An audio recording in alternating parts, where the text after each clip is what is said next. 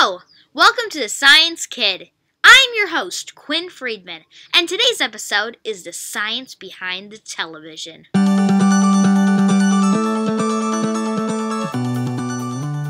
The television is one of the best inventions of human history. Watching something that could have been recorded anywhere in the world on your couch at home is just mind-blowing. But how does this expensive modern technology work exactly? The first TV was founded by a man named Philo Farnsworth back in 1928. However, back in 1928, the television was black and white.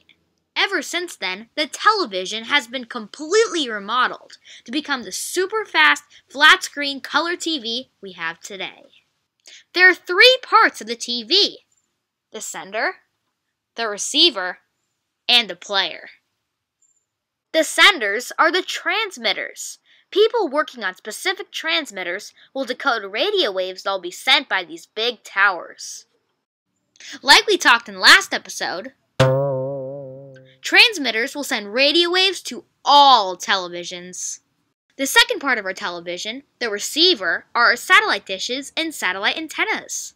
Most modern-day homes have one of these things built into the top of their house. These receivers take in the radio waves from the transmitters and transport them to the third part of the television. An object called a tuner blocks every channel except the channel that the TV is playing. The last part, our actual TV, will take the radio waves and decode the message into visual light and sound waves. The visual light part of the radio waves are split into three. The three waves are red, blue, and green, the three primary colors. Each type of wave is transmitted into an electron gun inside the television. Like each wave, there are three electron guns. All three electron guns enlight beams of colored light into the screen of the TV. The three primary colors will mix to make every color on our planet. On the screen, there are rows of dots that play the certain color that the electron guns are sending. Each beam hits the exact dot because of magnets and a layer called a shadow mask that allows only certain beams to go through certain holes.